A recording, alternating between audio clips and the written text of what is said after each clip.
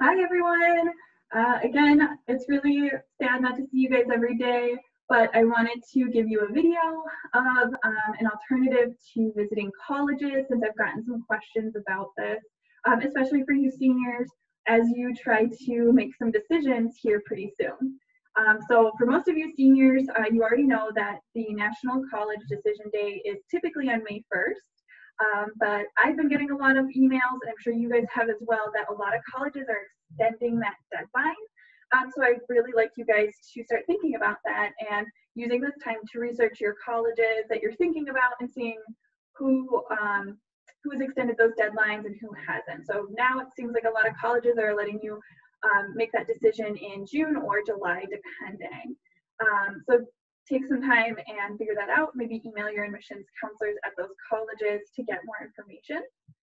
But today I just wanted to show you guys a couple of different ways you can get some information from your campuses.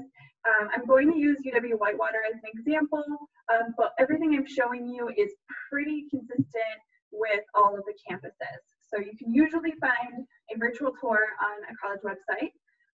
Application information on the admissions page at a college website, as well as course catalogs, which I like students to use to figure out kind of what classes you're going to take in college depending on the major you're going into. And then lastly, I'll show you this tuition calculator that really helps you figure out generally what your out-of-pocket costs are going to be. Some of you seniors, you probably have already received your award letter and have a good idea of what that looks like, but I'll still show you typically how to find that. And if you guys have questions afterwards, you can always let me or Mrs. Kirkpatrick know. So I'm just going to share my screen, and we are going to go right to the homepage of UW-Whitewater. Usually you just Google the college's name and it brings you right to their homepage. One great thing that Whitewater has right away is on their homepage, they have this COVID-19 information bar, which is great. So you can click on that and see if there is any relevant updates to incoming freshmen or current students or anything like that to answer some of your questions right off the gate. But really what I'm going to stick to are those things that I was telling you about. So first we're going to check out the virtual tour. So if you come up here to admissions, the first thing you see is a virtual tour. And that's usually pretty common. Once you go to admissions, it's going to show you a bunch of different information, the link to apply, a virtual tour, and an opportunity to schedule a typical tour. Obviously, you guys aren't going to do that right now, so we're just going to use the virtual tour for now. And that just gives you an idea of what the campus actually looks like, what's been updated, those kinds of things, what the halls look like. It's not exactly the same as going on campus, but it's a good alternative for now. The other thing, like I said, is the application. So typically if you click on this, it'll give you another link to the uw.apply.edu. Other campuses like Marquette and Carthage that are private might have a link to the Common App or to their own institution app. And then also this button, it'll give you the requirements you need to apply. The other thing is down at the bottom, it has this link called cost to attend. So that's that tuition calculator I was telling you about. And Whitewater's page, it gives you a little bit different information. It right away gives you their tuition and fees, housing fees, and meal plan, so you get an idea of what it's going to cost right out the gate. But usually we're going to look for that tuition calculator, which is under here, calculate my cost.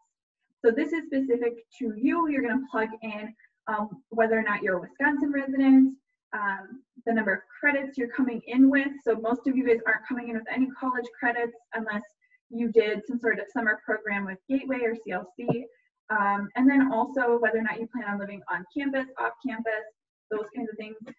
You'll also plug in your GPA and ACT for some other colleges' version of the tuition calculator, and that will generate potential scholarships you could qualify for, your EFC, which is your estimated family contribution, to see how much financial aid you would get, and it gives you a projected idea of how much your out-of-pocket costs are going to be. So that's the tuition calculator. Again, you can usually find that on every single website. If you can't, again, I would just suggest searching. So pick up the Whitewater tuition calculator. So it's for this NAPCRIS calculator. And it tells you how to go. Let's get to it. So it's this College Board EFC calculator. So again, that's how much you're going to get from the state in financial aid. And so this is a slightly different one. This is the College Board. So this is where you sign up for AP tests or SATs.